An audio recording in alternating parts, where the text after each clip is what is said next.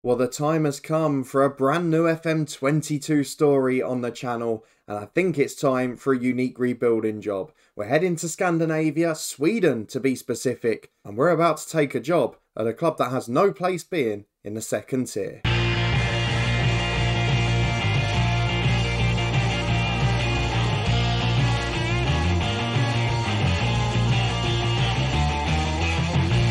Yes, hello and welcome along to episode 1 of a brand new FM22 story from Sweden and Helsingborgs with me, Daniel. We are about to take the job of the Swedish giants who have fallen down into the second tier, and we'll be looking to rebuild them to the top of Swedish football, but more importantly, back to the top tier at the first attempt. You may be asking, why this nation? Why this club? Well, we'll answer those questions in a minute. But firstly, if you're looking to a little rebuilding job that I just couldn't resist, then please do put a thumbs up on the video. Subscribe down below for daily FM22 content from 2 long-term stories. This one will take the place of our annual head coach journey, which has just been completed earlier in the week. You can find a link to that playlist if you missed it in the eye above, as well as the Hemel save, which will continue to rotate with this one every day at 3:30. For those of you new to the channel, there's also links in the eye above to the Twitch channel, our football podcast, and the merchandise store, where you can find lovely mugs like this one.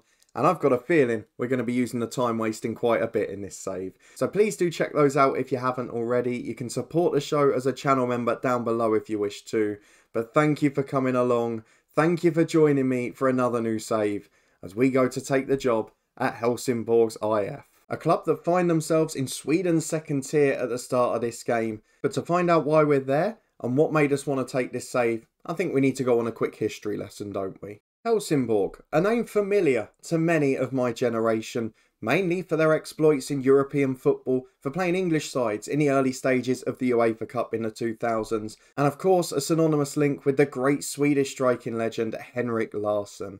Over the years, Helsingborg had been a familiar name, a household name to many fans in Europe, but what on earth has happened to them in recent years? Well, the answer is it's been a fairly recent and rapid decline because the club only won the double as recently as 2011 and took part in the Europa League group stages in 2012. But since then, unfortunately, it's been a rocky ride. The club fell out of the top division in 2016, only to return to the top tier 2 years later. But unfortunately, they dropped down again, which left them here for the 2021 season. In a claim to recapture their former glories, the likes of club legend Henrik Larsson were called on into the manager's hot seat, and more recently, another familiar name to British fans in Olof Mellberg. But no one has quite been able to take this club back to their previous strengths. Although the club were promoted in real life in the 2021 season, in which we'll be taking part in a moment, they are currently struggling against relegation with just 5 points in 10 games at the time of recording, and it looks like a trip back down to the second tier might be in the offing come the end of the year. It's a winter-to-winter league, and we take over from Jörgen Lennartsson, a former Swedish under-21 manager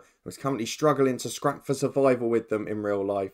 They were promoted via the playoffs last year in 3rd place, and we're going to be aiming to better that. We want to win the league. They are favourites to do so in Football Manager, and once they're there, we want to get them back at the top end of the Swedish top tier. So come and join me for the journey. Hopefully it'll be a good one. Either that or a first year sacking. Let's go and see.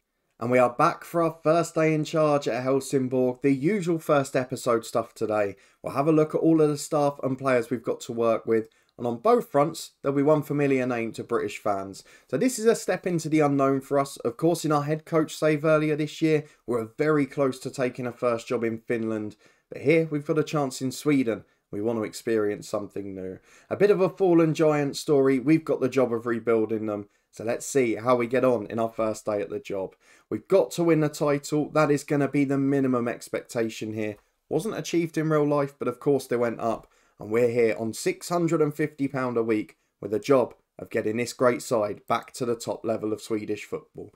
So let's get through the introductions. Let's see what we're left with at this club. We've got a 2.5-star reputation, a lot of media pressure, and a director of football that many English fans will know well. Particularly well known for his time at Wigan, Andreas Grankvist is not a very good director of football. He's had a very good career, he's got experience across a lot of Europe, but he doesn't have the attributes that are going to suggest something special. and he's going to play a big role in this save. We'll see why in a couple of moments, because this is no normal rebuilding job. The fierce rivals here are Malmo, of course. We'll be hoping to challenge again with them in the next season or two. And the facilities are actually not too bad, including a 16,000 capacity stadium. So we'll be looking to bounce back at the first attempt. Let's see what squad we've got to work with. A 4-2-3-1 being suggested, but of course we'll work our tactic out as we go along. And has anyone spotted the familiar player yet? It's right at the bottom of the screen. A former Manchester United goalkeeper, no less. Let's move on to the expectations and the club culture. They want to win promotion by winning the league. They want to increase their commercial revenue, which, let's be fair, the former will achieve. And they want to work within the wage budget, which I think is maxed out. So let's get into the big stuff now, shall we? Let's go and meet the staff and the players we've got to work with. And we start with the staff. I think the word you may use is threadbare to describe this. The recruitment team is non-existent. Grankvist is the only man available there. He's actually on a bigger wage than us as well, which doesn't bode particularly well. The staffing team is half empty. The medical team isn't great. But that means there's room for improvement. But we'll get to why that won't be down to us in a moment too. Let's have a look at all the staffing, as it shouldn't take up much room. And we'll get them in terms of their contract. So the highest paid man at the club in terms of staff is Andreas Grankvist, a player we remember from his time at Wigan in real life. Wasn't there that long, had stints at Groningen, Genoa and Krasnodar, has played across Europe and is a fabulous player, including a former Helsingborg one. But after retirement, takes up the reins as director of football, a Swedish international footballing legend, but the attributes do not give me too much hope. Nor does his personality, quite frankly. We've got a Brazilian youth manager bringing a samba football to the young stars of his team. He's actually not that bad as a coach, but doesn't have the managerial skills nor the tactical knowledge to be much of a help.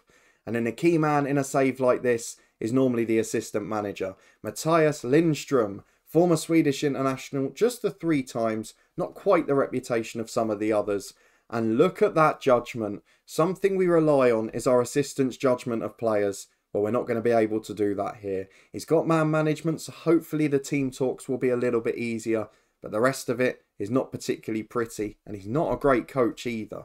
The head of youth development, someone we'll be looking to in the future years of this save, and the only staff member tied down to a long contract. He's 51, he is also a manager too, and to be fair, he's probably the best staff member at the club. He's got experience across the region as a manager, and I think you can see why. A very good coach, a decent judge of ability and potential, a decent tactician and fairly good mentally. Across the board, Hans Eklund is a man that we want to be working with. So hopefully he'll be a help to us rather than trying to take our job, but I'm pretty sure he could do it as capably as us. Let's see what coaches we've got quickly as well. Sven Andersson is the senior goalkeeping coach. He's actually pretty good. I think we can be pleased with him. The 2 general coaches are Lino Barrero, who isn't good at all, and Mikael Dahlberg, who 1 cap, 1 goal for Sweden. Good mentally, but not the best coach either. So a little bit of weakness there, I would say. Not the best coaching lineup, not what we were hoping to see. But there is another familiar name in here. James Hayter is an under-19s coach. Lord know how that's ended up happening. But what a coach he is. He's brilliant working with youngsters. Not the best technically, but someone that we can rely on to help the young stars of the club. And I've got a feeling with the budgets we'll be working with here, we're going to have to rely on that a little bit. And nice to have someone else from a similar part of the world too. So staffing, definitely a problem. But staffing is going to be important because this is going to be no normal rebuilding job. We are going to be taking the director of football model. We finished the head coach. Why leave the director of football behind?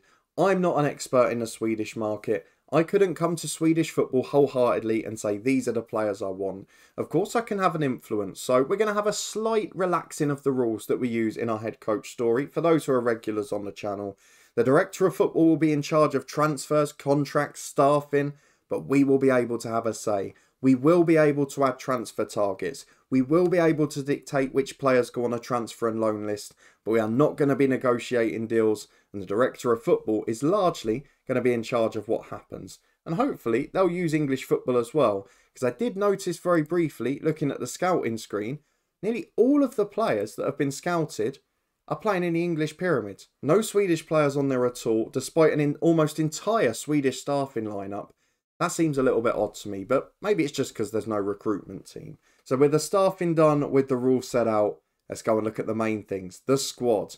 Now, first things first, we have got decent youth facilities here. I would expect the development centre to be pretty good. The under-19s, whether this is the sort of year where we can just throw them in, I don't know. But at 1.5 star ability, I mean, they don't look great. That's probably not a good barometer for the standard of our first team, but for the future is a very good sign nonetheless. In the under-23s or the reserve side here, only one standout player, which is a goalkeeper. And at 23, 2.5 star ability, I would imagine he's pretty good for Swedish second tier level. So let me know if I'm wrong in the comments, but him, I will definitely get into our first team squad. That means we might have 3 or 4 very good ones. Let's go to the first team and find out. Well, first things first, a very young squad. The only over 31 is the star man who I'm most familiar with in this squad. That's Anders Lindegaard, the Danish goalkeeper. Of course, has played for a number of clubs in England, the likes of Burnley, Preston, West Brom, Manchester United, all sorts. He's a good keeper. He's solid, he's experienced. The media description's perfect. He's well travelled. He's got experience in various different nations. And he's played at good levels. A transfer fee of 4.4 million when he went to Manchester United. And he did play 19 Premier League games for them. So we'll be reliant on him to be our resolute character at the back. We are going to look at the rest of the squad based on star rating, which we know is dangerous, given the ability of judging players from our assistant manager. But regardless, let's see what we've got to work with. How does Lindegaard compare to the rest of them? He's one of the best players in the club. There's only 3 better. And they're all central players, so have we got a good spine of the team?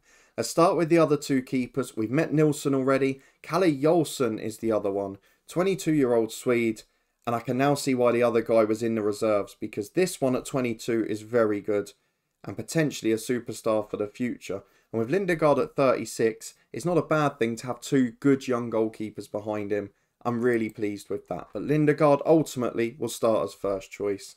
Let's move into defence where we've got Andreas Landgren as a right back. 1 cap for Sweden, 3-star ability, natural midfielder too, got loads of experience, played over 100 league games for this club and has played in the top tier for them as well. He's wanted, but he doesn't look like the sort of player I'll be wanting to leave out. He's a very solid one. Maybe if we end up with a holding midfielder, he's the sort that suits that role. But either way, I don't think when we're playing at this level, we can rule out players with good natural fitness and players that are versatile. So as a result of that, I'm pretty sure he'll be involved in the squad. Moving down, we've got 2.5 star ability, Ali Suljic. He is a Swedish 23-year-old who's not quite as good, but again is a relatively solid player. He's actually a natural centre half. That makes a bit more sense. He's 6'2", not great going forward. I'd like to hope we've got 2 centre-halves better than him, based on the standard we've seen so far. A former Chelsea youth player many years ago, another one of those they held on to a few years. But I'd like to hope there's 2 better central defenders, if I'm being honest. Next player, Ravi Zukar. He is a right-back and centre-half Congolese international on £1,000 a week, and I'd say slightly better than the last lad we saw. Probably a little more suited to the right-back role. Great natural fitness, versatile again, not the best mentally, not the most consistent, but a very solid player regardless. Spent a lot of time in the lower leagues in Italy too. On to Charlie Weiberg, who at 22, I think is the next best rated defender. 4-star potential, always very good. Left-footed as well, ball-playing defender, so natural in possession playing out from the back. That's the style I'd like to play ideally. Returns to the club after a year away, and to me, is going to be first choice and one of the leaders of the back 4. The other one is a 20-year-old injured centre-half, Jakob Persson. He is out for 12 to 13 months, so there's no need to worry about him. Big potential, and he would have been the second best centre-half, but nowhere near fit. So I think Suljic is going to be starting as it stands, lest we can find another one. Having said that, there's a 2.5 star centre-half who's just 17 years of age, Kasper Vidal. Do we give a real youngster a chance? Maybe. He's big in the air, and we've seen the importance of set pieces when we're not in the top leagues this year. I'm a bit worried about the agility. I'm a bit worried about the teamwork. But otherwise, he's as good as all of the others for that second centre-half spot. And he's going to develop quicker, so maybe he's our man. Might be a first area we want to sign someone though. Only one left back at the club as well. That man is Davidson, who's 29 years of age. He is a solid left back, really solid. Great going forward, Brilliant delivery into the box, better than any of his defensive attributes. I just worry that he's the only one. He's a Faroese international, so he's going to be going away for the breaks too. I'd like to hope that we can get a bit of strength in depth there. So not the worst defence in the world, but maybe missing one centre-half to make this a good first 11. Let's move into midfield though and hope there's some pleasant surprises. We'll start with one of the big stars of the team, Sumar Al-Majed. 3.5-star ability, 4-star potential, probably 1-star pronunciation skills on my front. I'll apologise for them. Oh, he's rock solid. Really good player. And we're starting to see that we're a bit stronger going forward. I think we're going to have to play with a holding midfielder because we've seen 2 that are great already. But he has got enough attacking quality to perhaps be a box-to-box. And maybe that's how we'd look to deploy him. Good on the ball as well. A potentially decent playmaker. The next one is also 3.5-star. Wilhelm Lerper is 4.5-star potential as well. He's a massive right winger. Real quality. He reminds me, there used to be a player in FM every year at AIK, an English player called Kenny Pavey, and he was always available to sign for cheap in the English leagues, and he was versatile. He had similar stats to this, not the quickest, but a real solid player, and he just reminds me of him so much in terms of his profile of attributes. What a player. Look at the versatility, can play virtually everywhere. That boy's going to be a star. We will make sure he is in our team. Next one down is 18-year-old Victor Blix. He is 2-star ability, 5-star potential. A right back who can't tackle. Maybe back down to the reserves for him for a year. Or maybe out on loan looking at his big wage there. On to the 4-star abilities. Only 3 of these in the team. 2 of them are centre midfielders. Brandar Hendrickson is the first. He is 25 years of age. A Faroese international again. He's a gem, this kid. Listed as a roaming playmaker. I look at him immediately and think box to box. Is he 3.5-star ability at it? He is. He's good finishing. He's good going forward. Good penalty taker. Loves the long shot. Likes to shoot from distance as a player trait too. Oh, we've got our first superstar. He is brilliant. And he will be a key part of my starting 11. And don't you try and sign him, you two. Let's move on to Lucas Lingman, who is a 23-year-old 4-star centre mid. And he's very good as well. My only slight concern is that all of the top players are the playmaker type. But when I look at this guy, I see a natural playmaker. So the 2 of them could complement each other well. One of those other ones in the holding role just as a little bit of a base, a little bit of protection. It will allow those 2 to go forward. So a midfield 3 is something I'm pretty set on already. I think that guy's going to be a big part of it. Let's move on to Victor Lundberg, who is a 30-year-old 2.5-star ability right winger. No, he's not. He's a striker and number 10. He's decent at both. Not good enough as a number 10 to make me play with one. His attributes are very similar to Will Swan, someone we've had in one of our saves this year. It was the Hemel save, wasn't it? But a good player, a solid backup. Maybe a job as a striker off the bench because he's tall and he can run in behind. But he is 30 years of age, so might be happy to move him on. Next one is 16-year-old Anton Nilsson. 2-star ability, 5-star potential. Not quite ready yet, but another one of those big stars for the future. Next up is Rasmus Johnson, 3.5-star ability, number 10. He is very good. And he's a centre mid again. This is giving me some headaches now. Because what tactic do we play? We've got so many good centre mids, but then we had a brilliant right winger.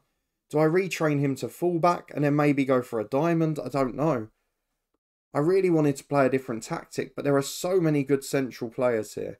And it seems bad not to play all of them. Or does it just give us the option to rotate when we're going to have a packed schedule? Because this season's starting later than the last one. It's a winter to winter league. It's all crammed in. Maybe that's going to help us in the long term. And another reason not to play the diamond is that it looks like we've got a good left winger too. Tahar Ali, 3.5-star ability, 4.5 potential. Very different type. Plenty of flair, plenty of pace, good on the ball. Maybe not the best crosser of the ball, the best technician. But one of those who gets bums off seats, gets people excited and likes to try tricks. So important to have one of those in the team. He would do well cutting in from the left on his right foot.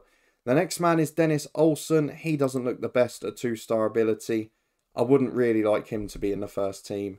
After him is 19-year-old Adam Qaid, who is a 3-star ability left winger. He can play number 10 or off the left, and he's actually pretty solid. Again right-footed, again good dribbling and pretty good pace.